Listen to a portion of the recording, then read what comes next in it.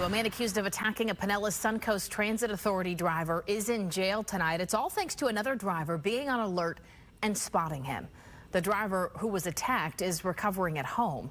And as Fox 13's Aaron Mesmer reports, police say that man is fortunate his injuries aren't worse. This is the surveillance photo sent as a warning to every Pinellas Suncoast Transit Authority bus driver this week. St. Pete police say it shows Obdulio Chacon sitting on a trolley at around the same time he attacked the trolley operator. It was a very brutal attack. He was unconscious. He was transported to the hospital. Chief Anthony Holloway says the assault came without warning. This was an unprovoked attack. Just like I said, when we looked at the video, the defendant gets onto the trolley, sits in the back of the trolley, and he's just sitting there while the driver's on his break. Police say the driver was finishing his break and getting back on the trolley, and he never saw the attack coming. And it starts punching him over and over again until he's down on the ground. And then the attacker took off.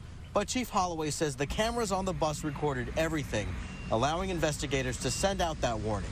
We're told Chacon was back on a PSTA bus the next day, and the driver recognized him and police caught him. The chief says this isn't the first time he's been in jail. If you were to go and look at Chacon's criminal history, it's about 30 pages. This is at least the third violent incident against a public bus driver in Tampa Bay in the last 5 years. In 2018 and 2021, drivers were punched by a passenger.